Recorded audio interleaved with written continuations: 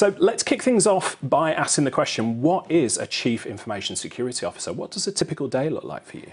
Well, it differs, but it's usually that, I have to have a lot of meetings. I don't think that's a surprise, but what I really enjoy is spending time with my team, and whether that's on the operational stuff of what we're seeing, or an incident that we're running, or threat intelligence that we've gathered, or how should we, reformulate some of the stuff in the strategy, or check how we're doing from the awareness portal. I mean, it can be pretty different, but it's all of those things. Yeah, and what led you to this role? Where did you come from to be the head of security at one of the world's biggest cybersecurity vendors? Well, I think for a lot of CISOs, that's not always an intentional thing. You don't wake up when you're 5 and say, I really want to be a CISO. So it's one of those things that happened quite organically, and I don't think that I ever thought I would be a Chief Information Security Officer. What I always did want to be is good at what I did, and always busy with new technology. And I think